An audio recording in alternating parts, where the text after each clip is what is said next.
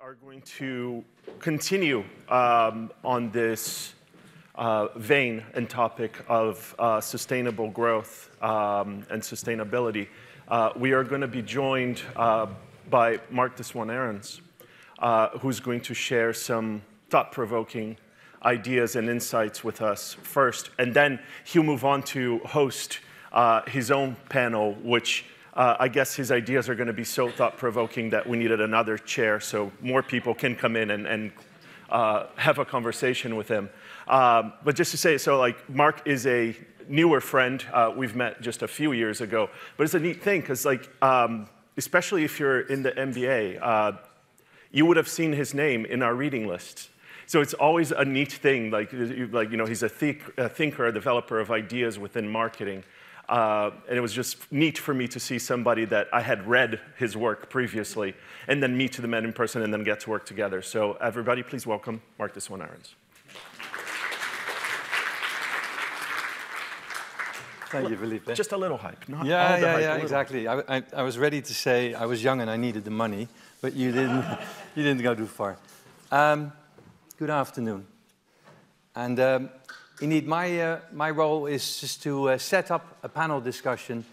And you heard Felipe and Andrew, of course, talk about the three thrusts, and this is really about the second one.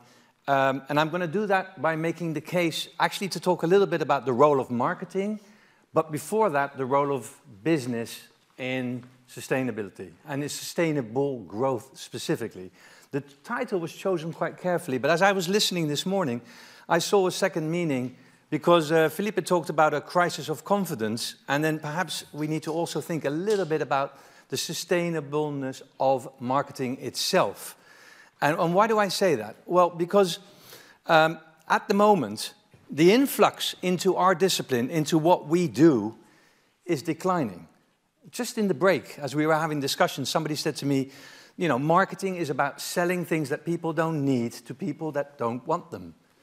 It's not a good thing when that's said about what you wake up for every day.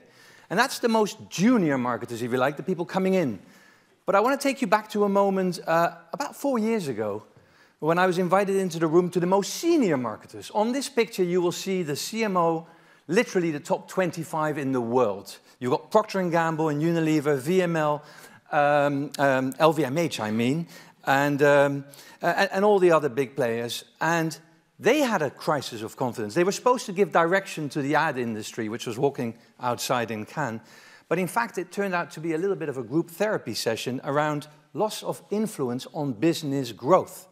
So now we've got the most junior people and the most senior people of our industry, of our discipline, complaining. Reason to set up something where the IRG and the FOMI have been collaborating from day one. Really to think about what does it take to win at a business level and at a marketing level. And I can't summarize the findings of all the work we've done together, except to say that the businesses that are outperforming are defining growth in multi-stakeholder terms. So let's go a little deeper into that definition. And I've lost my monitor here. If I can have it back, that would be great. And let's talk a little bit more about sustainable growth and take a step back. Now, this is interesting. This morning, when I was dressing, there was on TV, there was a segment about Queen Elizabeth, and a documentary, I really want to see it myself, about her this weekend on the BBC. And she said something profound, I thought. I mean, it's unimaginable, but she said, my first prime minister, Winston Churchill, said, the further you look back, the further you can look forward. What wise words, huh? And I'm going to build on some words that, and some sparring of a more recent acquaintance, Dr. Hirth, who has been teaching me a little bit about the history of our subject. And I'm going to go right back to the first book I read about what we do. Adam Smith, introducing concepts that still define how we work today. Freedom of choice and this interesting concept of the invisible hand. In fact, in 1776, so the Americans were fighting for independence, and he was writing about market mechanisms and how they would be better for all of us.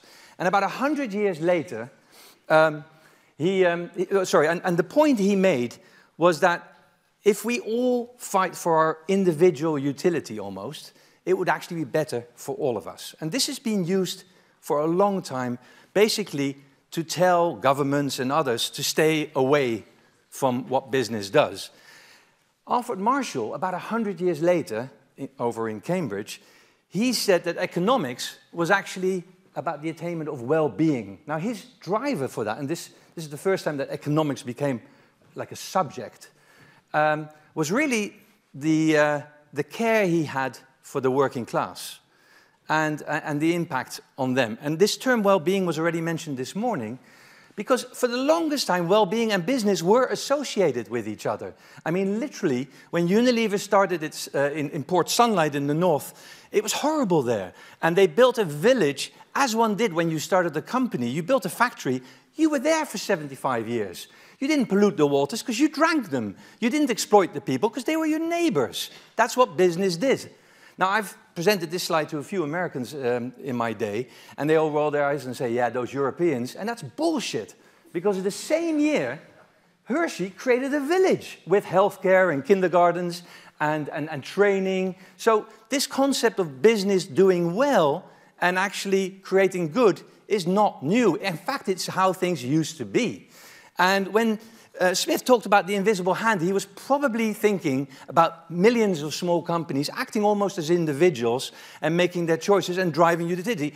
He wasn't thinking about the Industrial Revolution and this enormous concentration of power that we saw because business was consolidating. And he wasn't thinking that actually, and they're called the robber barons, you know, that a few people would exploit to their own benefit, and lots of people would suffer as a result.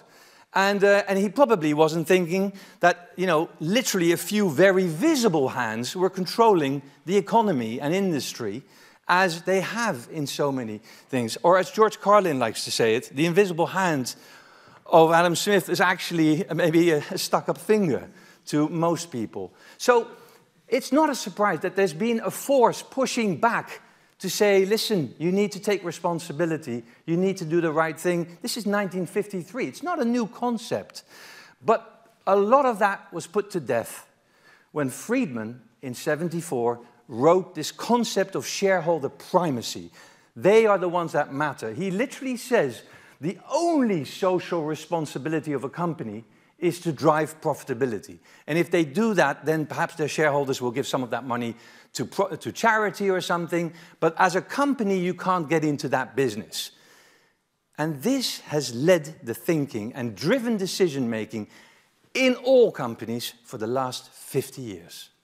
So what's been the impact of this shareholder primacy? And I've lost my monitor again. Well, did we really see that the individual choices led to the betterment for all of us? Well, the interesting thing is, of course not. Because that assumed that we as people would vote in two ways. We would be consumers and give guidance to companies which ones we liked and which ones we didn't by buying their goods. And as citizens, by creating governments and legislation that would regulate industry and companies. But that's a false assumption, because what happened was companies quite quickly started lobbying for really short-term, myopic interests, and what it led to was a dashboard of metrics that we now look at and go, how could we?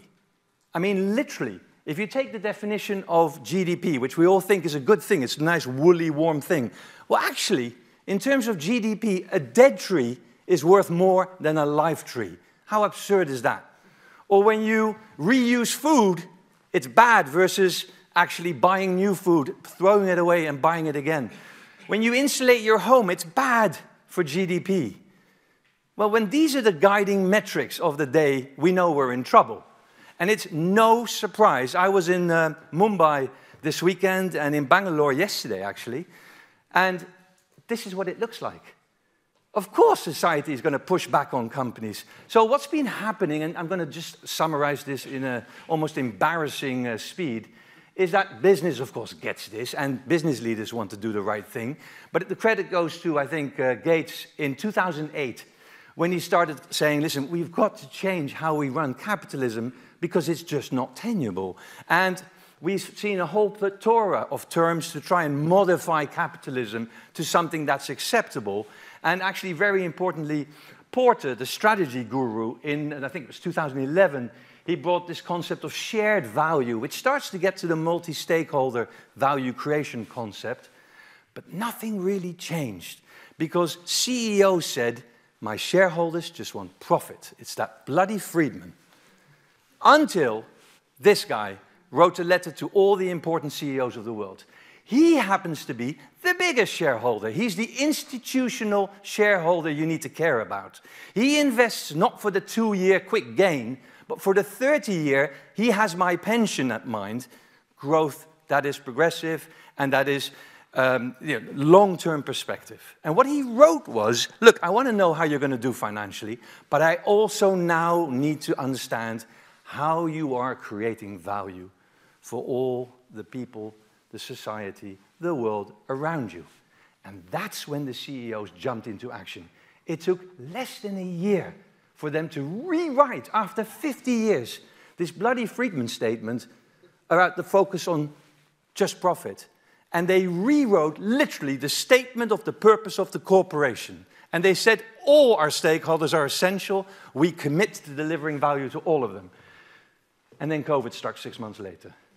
Now, this is important because what typically a crisis does, it accelerates things. And I would argue here too, because surely no one would argue that now we're not much more empathetic. Even the most cynical CFO understands that you need to ask, how is your family? Are they safe? Right? And literally, the division between my work life and my personal life has disappeared. We now know who has a cat because they walk through the screen. Or we heard their son say, can I have an ice cream, where we're in the middle of strategy discussions. And we've learned that the brands that were clear on their purpose moved fastest, were most impressive, and were genuine because they knew what they stood for. And now I want to introduce why marketing is important. And what I think is the massive opportunity that we have to turn this crisis of confidence into a big opportunity. Because when these people, these CEOs said, we're going to create value for all stakeholders, what they implicitly said is, we need to understand what moves them, what their unmet needs are, what value is in their minds. Now, those are things that we were trained to do. That's almost, I would argue, the definition of marketing. So these CEOs need help, like the one at Unilever collaborating with his CEO. I would argue this is the ikigai of marketing. This is where we get the beautiful hotspots, the sweet spot between what the world needs and what we're absolutely great at. Because what is it that marketing does? Two perspectives. Internally, we are the people that actually help bring the outside world in. Antonio Lucio at Meta, his last role as a CMO, he's the window of the world. We have to bring in, and especially if you're now understanding all these stakeholders, this role becomes even more important. And we, like Norman de Greve at CVS, where the CEO is a very smart but slightly dull financial person, we are the ones that inspire the organization about this new vision of moving from a pharmacy business to a healthcare business, actually helping people get healthier. We, the CMOs, are the ones that actually build the communities, like Julia Golden at Lego, literally saying, how can we grow? How can we do this together? And we are the ones that work with CHROs to think about employee proposition. What is it that we actually offer as a career? What is it that you need as a colleague? And how do we, as a business, work towards that? And ultimately, we're also the ones, because we know channel management, that are able to tie all the things together and make sure that it's consistent across all the touch points to all stakeholders. That's what marketers do. So we're great partners. But there's more. Because as marketers, we touch more people in the world than any other discipline. We actually help drive how people think, how they feel, and what they do. And I don't mean a few people, I mean billions of people through our communication. And now I'd like to pick up what Elaine said about the brands at Reckitt. Because if we challenge ourselves as marketers, as companies, to drive our brand growth, but do that with sustainable development goals as the secondary goal, as the doing well by doing good, and I would argue every brand can, then our growth is also what the world needs. And I would argue that for everyone, there are examples where you can find that your brand growth goes together with one of those SDGs. Whether it's Dove, that's been arguing for 25 years now about gender equality, and literally about the fact that what you see in a magazine is probably not real, or even Hellmann's, who's getting a lot of nasty press at the moment, but I think it's brilliant, because 50% of all food in the US is wasted, and the #1 ingredient to get the stuff that's in your fridges left over to be interesting to eat again is actually mayonnaise. I think it's wonderful. It's so smart. Now, how you feel? I mean, think about Tony Chocolonely. The whole chocolate industry has premiumized because we don't want to buy stuff that was created by kids, that was literally involving slave trade or some form of it. And yes, it's more expensive, but the whole industry has moved. Or just feeling confident about something that's extremely normal within the family in Africa, understanding that you can't miss school because you've got a period. It's good for always, and it's good for society, I would argue. Or acting better because you're not eating beef as much, or you're turning the tap off earlier, or you're helping people wash at lower temperatures. All of these things are brand growth and SDG growth. So I end there, because I would argue that actually, and this is a stat from our program, the CMOs that get involved at that level have more influence. That's what they tell us. That's one. And I think the students that you ask, would you like to join an industry that touches the lives of billions and gets them to think, feel, and do better? That's probably a career I'd like to get into. So my challenge to you and to the panel that's coming up right now is to say, if not now, when? And if not us as marketing, who? And with that, I'd like to invite my colleagues to discuss this.